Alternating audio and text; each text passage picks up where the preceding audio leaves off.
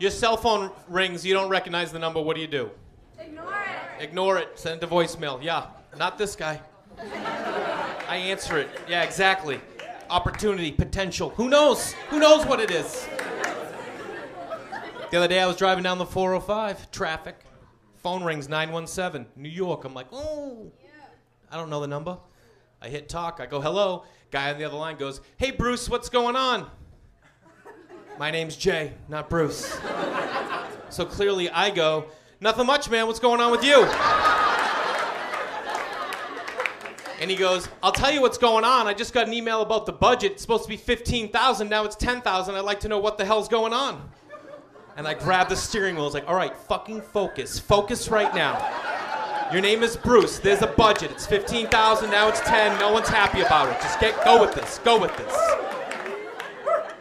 I didn't know much. I only knew what he told me, so I just said it back, and I go, 10,000? It's supposed to be 15,000. He goes, yeah, well, I just got an email, and now it's 10. And I go, hey, I don't know what to tell you, man. I'm on the road right now. I haven't even seen the email. And he goes, are you behind this? Did you send it out? Like, giving Bruce some attitude, you know what I mean? And I'm like, no way I am taking that. There's no way. And I go, listen, bro, the budget was 15,000. We had a couple extra expenditures. It went up to 16.2. I reworked it, got it down to 14.7. We had 300 to play with. I called it 15. I sent it out. He goes, yeah, well, now it's 10. And I was like, oh my God, that worked. Stay focused. Stay focused. I'm not even enjoying it. You know what I mean? 'Cause I can't even laugh. I have to stay. I'm like literally in it. I was just in it. He goes, did Larry okay this? Larry. Now he's throwing Larry at me, yeah. So I go, listen, I took it to Larry. He said it looked fine, but I knew it was my ass on the line, so I ran it by Jennifer just in case. She said it looked good. I sent it out. He goes, yeah, well, now it's 10. And I was like, this guy has no idea what's going on over there. He hasn't talked to Larry. He hasn't talked to Jennifer. I just made her up. Clearly, he has not spoken to Bruce.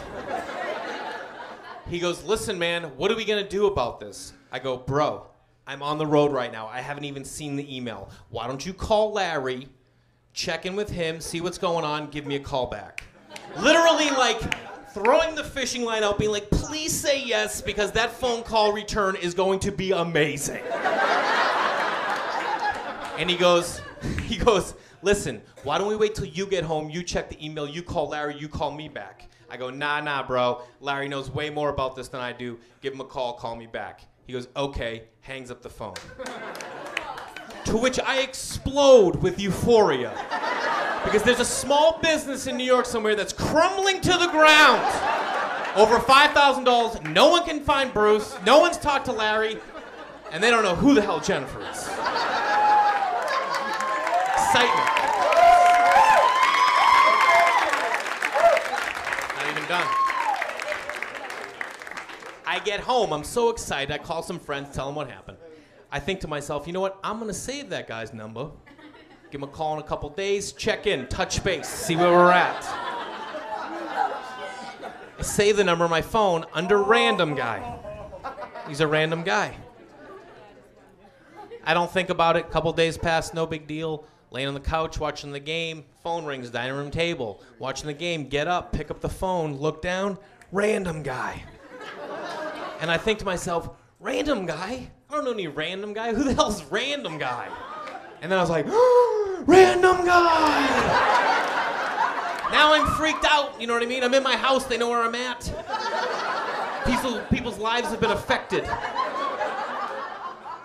But this is who I am, you know what I mean? I started this thing, I'm gonna see it through to the end. That's how I saw this. Put in my earbuds, just get a little distance, just get some distance, you know what I mean? I hit talk, I go, hello, same guy. Goes, hey Larry, what's going on? Now he's calling me Larry. He knows what's up, but I'm not gonna cave, you know what I mean? And I go, nothing much, man, what's going on with you? And he goes, listen, I got us on conference call with Janelle and Marie. Like I'm backing down from Janelle and Marie. So I go, hey ladies. Welcome to the call. As if to say, welcome to the show. Here we go. How long are we gonna lie for? How long do you want me to lie? Because I am gonna go all the way. Marie, she takes the lead. She goes, hey, Larry, what time is it where you are? And I look at the clock, and it's 5:30. And they're a New York company, so I go, 8:30. It's 8:30, like sprinkling more lies, and like, I can fool them, I can fool them. She goes, really, what's the weather like? And I go, weather's nice, weather is nice. She goes, really? This doesn't sound like Larry. And I go, oh yeah? Who's it sound like? And the guy who called both times, he chirps in. He's like, sounds like Bruce! Sounds like Bruce! Like he's gonna blow this case wide open, you know?